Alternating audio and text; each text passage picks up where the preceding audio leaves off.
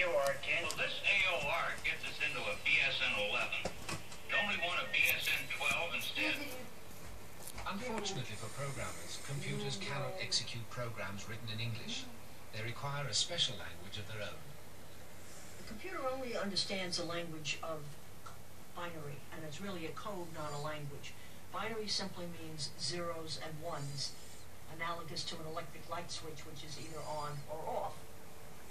If one simply looks at an example of what the binary code would have to be for 5 times 7 plus 3, one can see that it's incredibly difficult to write that kind of thing accurately. In the first place, it's tedious to write it, and in the second place, it's almost impossible to do it correctly.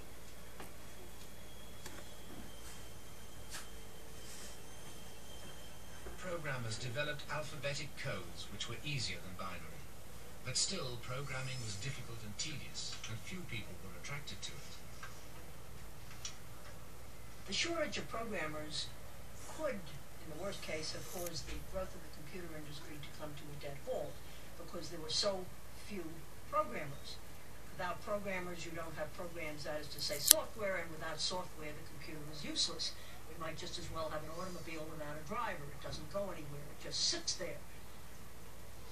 This crisis could only be solved by making programming easier to do.